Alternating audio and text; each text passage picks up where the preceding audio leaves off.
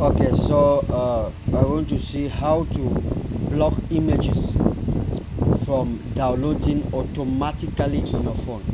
So what you have to do is that when you come on the group like this and you click on the menu, then you go to group info.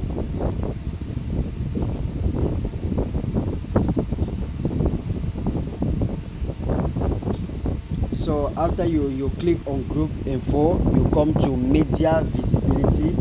So you click here, then it says show newly downloaded media from this chat in your device gallery. If you don't want images to automatically download your phone, you click on no, then you click OK. So that is it. So next time when somebody posts images, it's not going to download automatically. You will decide if you have to download it or not. So that is what you have to do, as simple as ABC.